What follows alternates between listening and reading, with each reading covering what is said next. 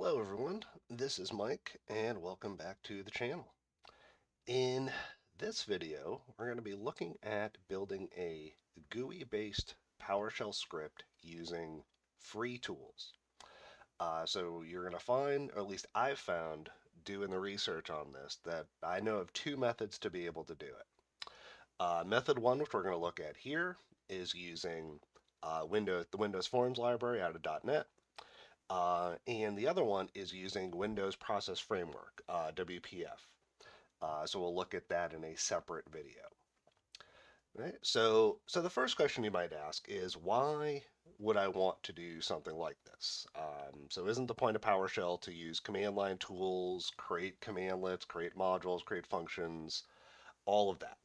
And while all of that is good, don't get me wrong, it limits the potential usage base of who could potentially run the stuff that you're creating, the scripts, the tools, the functions, to people who are PowerShell literate. So, for instance, like let me switch over to my lab environment here, and if we let me minimize this for a sec. If we look at this script here, this is one that I wrote in the my Build a Script series, episode 3, I believe. And basically what it does is it kind of automates the unlocking of a user out of Active Directory. Now, it does simplify it a lot, don't get me wrong. Like I have an out grid view showing the locked out users, unlocking the account based on what was picked out of out grid view. If a parameter was used, it goes ahead and resets the password and stuff like that. But at its heart, it's still basically a PowerShell script with functions. You need to run it at a PowerShell console, which means you're running, command line stuff. And not everybody in the IT world is set up with the skill set to be able to do that. And not everybody's PowerShell literate. Not everybody wants to be either. Right? So the concept of a GUI is you can write your PowerShell script, and when it's launched, it launches a graphical interface. And then you can pick text boxes, radio buttons, drop down lists, you name it, as potential input for what you want the user to be able to do. And that potentially makes it easier for them to be able to use it. Right? So there's quite a few different ways of making a graphical based script. The two methods I'm going to show in this video and an accompanying upcoming video are not by far the only ways. So a few years ago, someone had pointed me at a website called PoshGUI, Pushgui, which was a great free resource, but I don't know when, maybe a year or two ago, they started charging for it. So it's not a lot of money. If all you want to do is create GUIs for PowerShell scripts, it's a great resource. But again, it's not a free resource anymore. You could also find someone's form-based PowerShell script using Windows Forms and kind of just modify the numbers. So you can get the rough code, change the dimensions on it. Basically you're creating a GUI just from typing in text commands. I've tried it, back in the day. It's not, that much fun to do. So what we're going to do here is we're going to use the free version of Visual Studio. So it's Visual Studio Community Edition.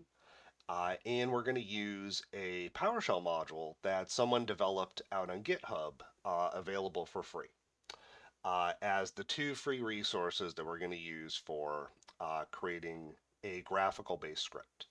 All right, so the first resource is in this link right here, which is heading out to a page on Microsoft Docs site, which is installing Visual Studio 2022. So it does have the procedure for installing it. And why I linked it here is it does also have the download link for the actual Visual Studio setup. Okay, so you can pick of the different versions of Visual Studio. The one that's free is the Community Edition right here, so that's probably the one you want to focus on. And when you're doing an install of it, you can pretty much just go by the defaults. when it shows the page of picking different elements you want to use as part of the setup, the workload page, I believe, make sure you're picking the .NET desktop development because that will load the Windows Forms library that you're going to need, right? And so this will be our first link, and I will throw this in the video description if anybody wants this link. You could also see the URL right up here. And the second one is this PowerShell module developed by Laurent Dardenne. I apologize if I mispronounced that. And it's the ConvertForm module. Right? So if you just kind of scroll down on the page here, the README of it does have the instructions that you can run in a PowerShell session and install this.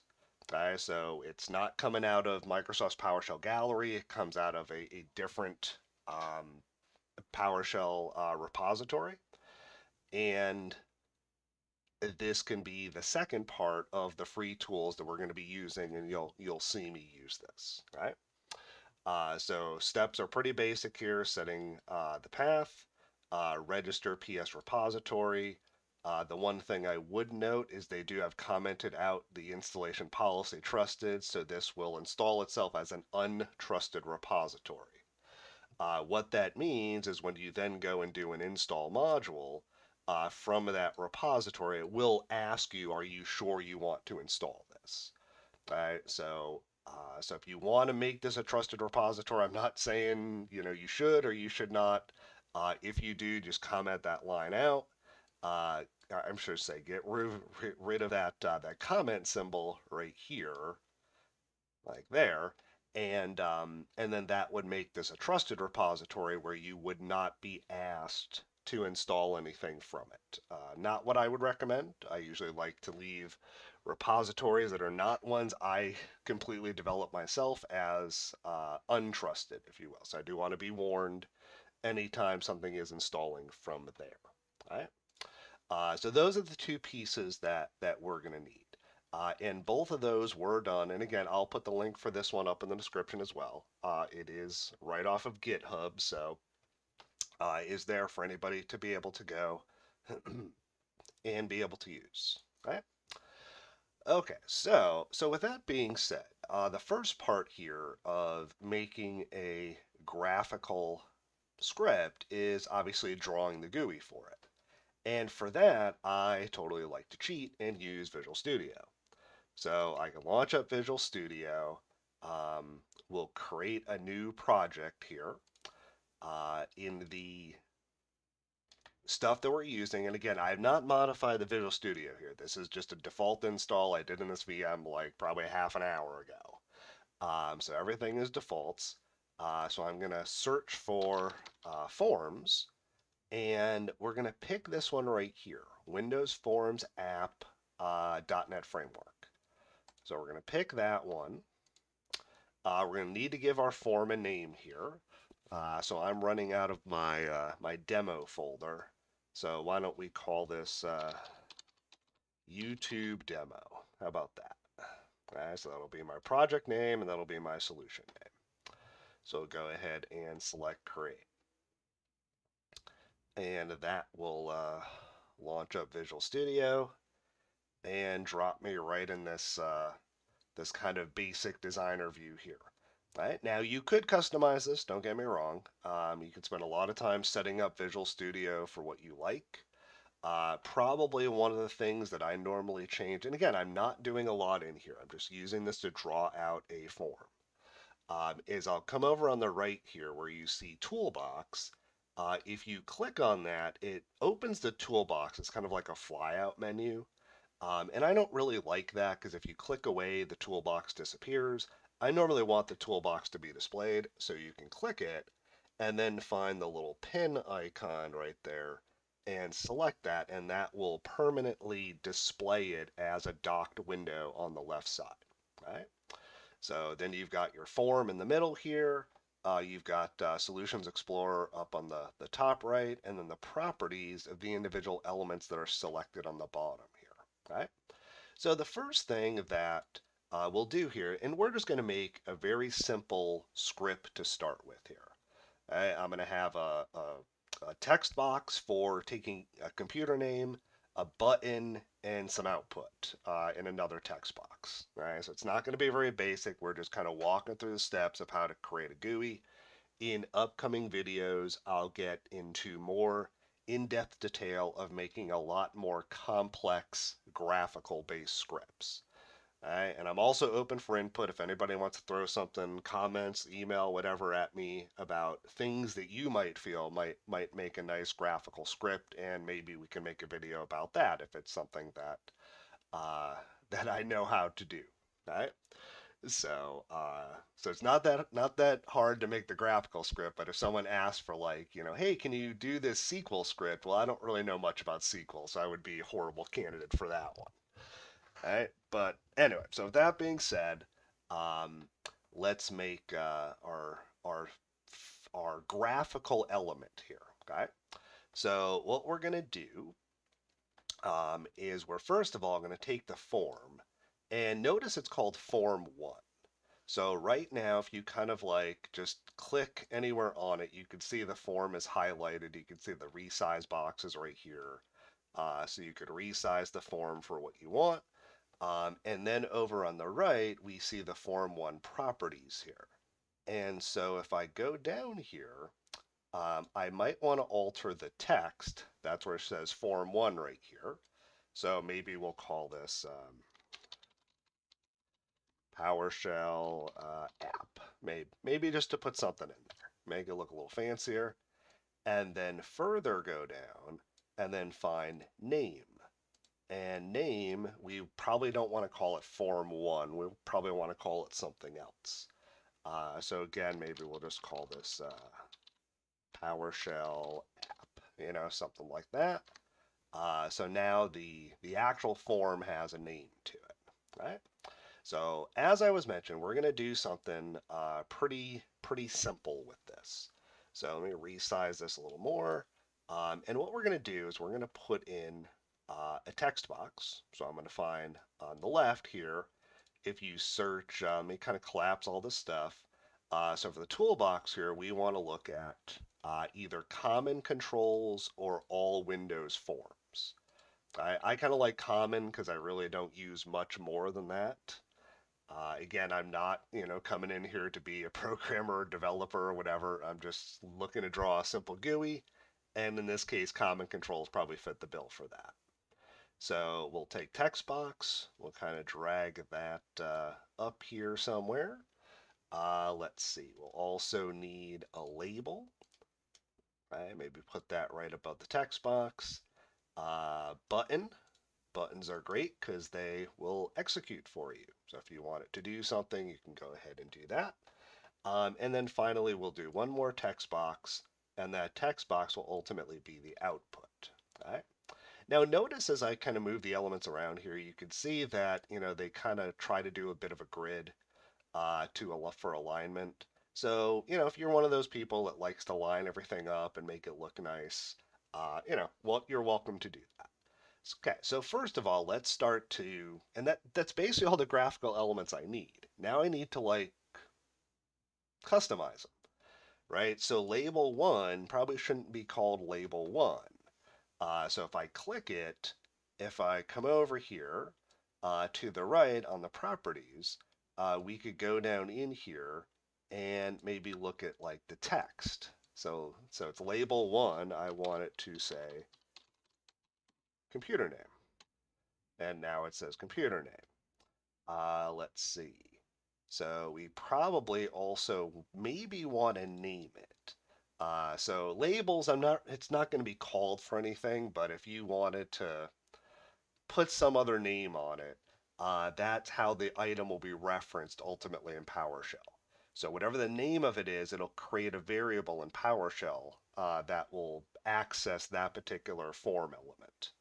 So I'll just leave this as label 1 to start because that works perfectly fine for what I'm doing. Just maybe capitalize it to make it look nice, right? Then we've got the first text box here. And again, the name of that, they called it text box 1. but maybe I'll call it PC box, something like that, because that's where they're putting the computer name in. Um, so we can name it that. And if we wanted to, we could, oops, property is invalid, PC box. All right. We could adjust the size of it a little bit. If we wanted to make it a little larger, you could see by doing that, it's updating the size part right here, if you see that. And if we wanted to, we could come in here. Let's maybe find, expand out the font, and notice like the font size if we want to make the font bigger. So maybe if I want like a 14 size font, you could see it's a lot bigger. Maybe drag this out a little more. Move the button over a little bit. All right, so you could customize it based on what you want. Maybe drag this over a little bit more. All right, so something like that. All right, button 1. Let's see, do we want to call it button 1? So if we look at the text, I certainly don't want the text to say button 1. So what do I want the text to say? Maybe go, something like that. Execute, run, put some kind of action verb in there to make the button signify something. Maybe resize the button, make it look a little bigger. So do whatever you want there.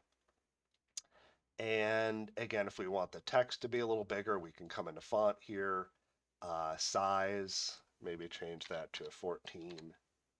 All right, so something like that. Don't like that. Oh, I was on the form. I wasn't on the button. My bad.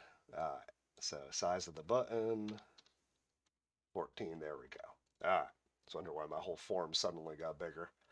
All right. So make sure you're on the right thing. And again, if you do something you're not expecting, Control Z will undo that. And then lastly here, we have the text, which is going to be the output. So that's we're gonna want to name that. So let's come in here. Again, go down, find our name. We call it text box 2, but maybe we'll call it output box. Label it like so. And with it, I'm also going to turn on the multi-line as true because I want to resize this because this is going to be output. Like think of almost like screen output if you're in a PowerShell console. All right, so we want a nice multi-lined text box here, and this one happened to be called output box. All right, so if we look here, we can see again the name of that output box right there. So if you click on your elements, I usually like to kind of go through and make sure I didn't forget to name anybody. So button 1, I'm fine with that. That text box was called PC box, the label. So we've got everything named in here. Right? So at this point, that's the GUI. Okay? That's what it looks like. Okay, so we can come in here, maybe take file, save form, if we want to do that. Okay, so we're basically saving this project that we're making. All right. So now, what we're going to need to do is we're going to want to generate the actual PowerShell form. Right. So if we kind of come and look here, let's see. So C demo. So YouTube demo is right here. I've got some old stuff here. Let me just clear that out. So YouTube demo, and then this is where the actual project is. And then there's the form designer.cs file right there that we're ultimately going to need. All right. So we're going to go ahead and in a PowerShell console, we're going to utilize that. Let's see, do I still have the link up here? Yeah, so we're going to utilize this ConvertForm module that I've gone ahead and installed already. So basically, I went ahead and did this right here. So ran these commands to install that module. Right, so that in essence got us going there with that. Right, so from there, it's not that hard to get the actual script out of it. Right. So first of all, here if we do get module list available, I should see in my program files area, right, the ConvertForm module is there. And second thing, if I look at my execution policy, I'm not restricted from running scripts. Right? So the module, this create form module, is in essence seen as a script. So you do have to make sure scripts is either you're set to remote signed, all signed. No, all signed wouldn't work. Remote signed or unrestricted or something like that, right? So now the first thing I'm going to need to kick out the PowerShell code is we're going to need the path to where the designer.cs file is.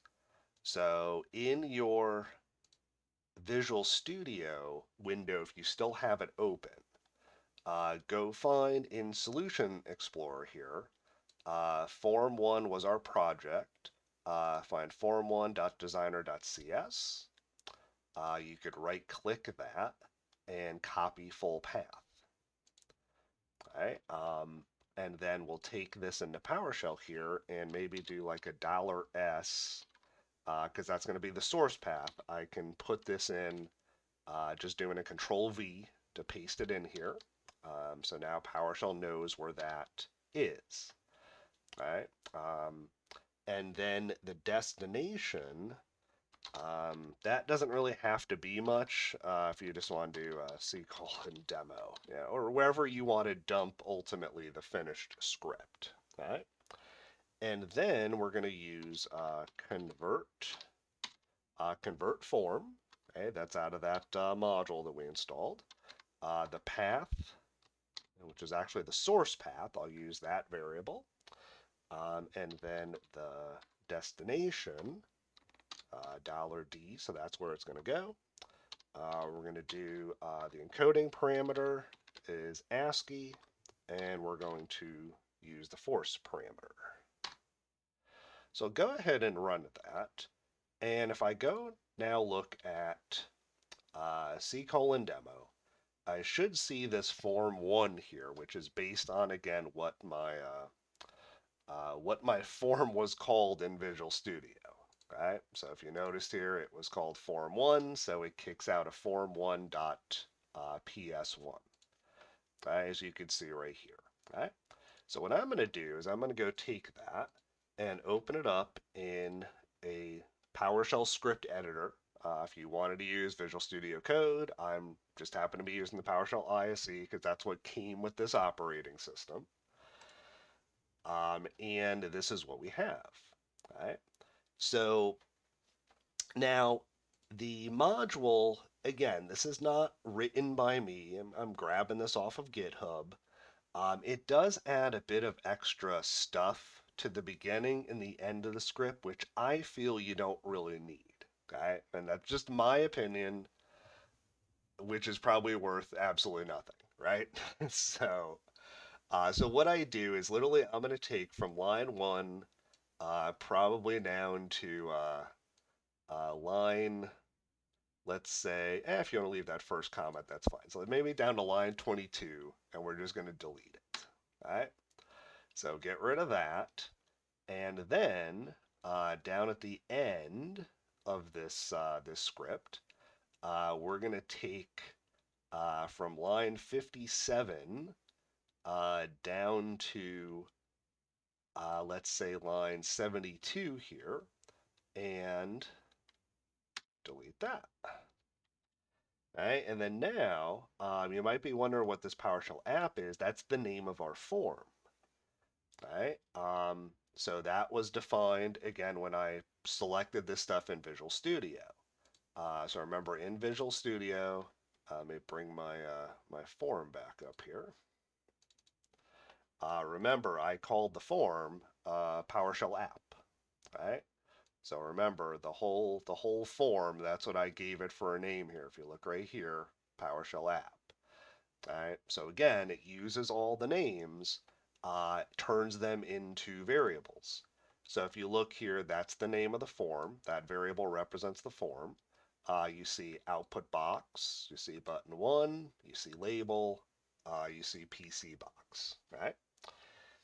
So now, for instance, like if you wanted to change maybe the label size, the text, the location of it, you can see that there's different properties here that can be configured. So that's how some people actually draw graphical forms for PowerShell. Is they'll just throw something up there, and then just maybe play with the numbers, until it looks nice. Play with the location, play with the size, until they get something that they feel looks nice. All right, so if you want to do that, that's fine. All right, so back to what PowerShell app was here. So again, this variable represents the actual form itself, and all you really need to put on the end there is instead of calling the dispose method, you're going to call show dialog. Right? You're going to use that method from the form. Okay, so I'm going to hit Control S to save. If you want to go up to File Save, either way. And now, first thing I probably want to check is to just make sure the form works. So bring back up maybe the console part here of my ISE, and we'll just go ahead and run the script. And notice it pops up our form. All right, looks brilliant. So type something in there. All right, perfect. Right, and we'll go ahead and close it. Now notice though, where you called the form from. It did throw that cancel there, which is a bit of output from show dialog. So if you don't want to see that, you could just pipe that to out and null. And then if I save this, if I launch the script with the form, then when I close it, so notice there's the GUI again, close it, it doesn't put that cancel line there. So this isn't showing any output now, right? And it's not form output, it's like diagnostic output or something. So I don't want to see that cancel on the console when I launch the script per se, right? So there we go. So we got our graphical. Now we want to power it. Okay, so again, we're being real easy with this. We'll build some more complex GUIs in later videos in this series. But we're just kind of starting at the basics here. So typically what I do is this line right here, show dialog. That's typically the last line of the script. Okay? So everything that I'm going to add in now, I'm going to kind of put in between my form elements and launching of the form. So the first thing you probably want to do is we don't really need to run any logic before we hit like the button on the form. Okay? So what I mean by that is like if we look at the form again, basically someone has to type in a computer name. They're going to hit go, and the way I'm going to write the logic of this is it's just going to ping the computer in the background, okay, and just show the output in the text box here, all right? So nothing really needs to be done before the button is pressed, all right? So that's what we need to work on. We need to work on what's going to happen when the button gets pressed. All right, so with that, I'm going to create a function. It's probably the easiest thing to do. Is create a function. I'll call my function ping, and then we'll open a script block here, and then all the code inside of it goes with that. So the first thing is we want to get whatever the computer name is. So maybe $PC, equals, and what did we call our text box here? PC box, okay? So what we're going to do is we're going to take $PC box dot text, like so. So we're going to grab whatever the text was and assign that into this variable right here, right? And then we're going to do some, we'll contact it. So maybe we'll do $output equals, and let's just do something simple. Maybe we'll just go ahead and try pinging it. So let's do test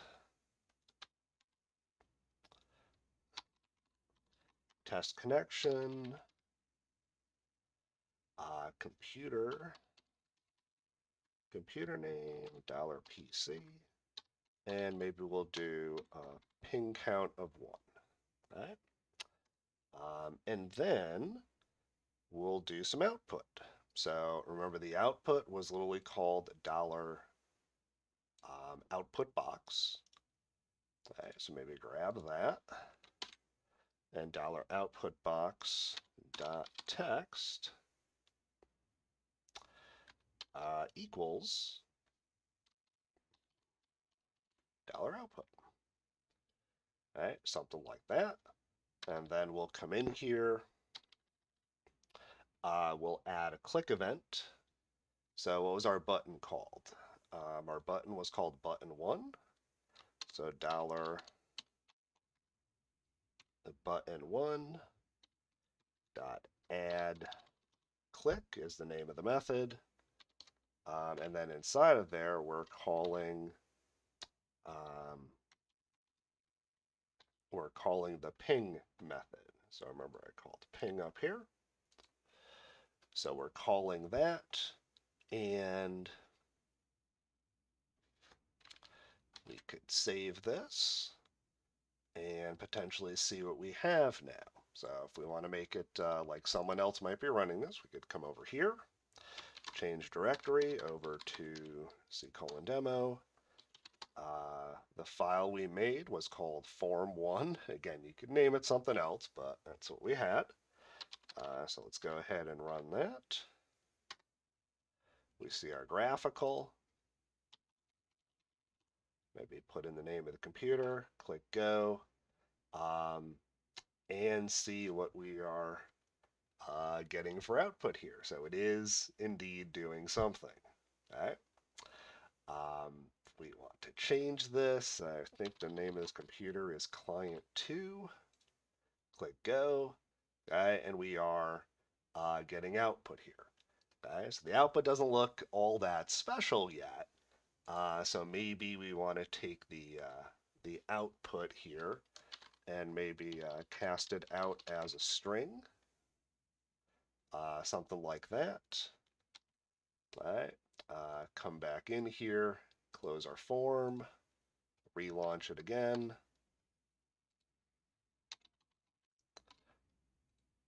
Something like that, and hey, that looks now a little better.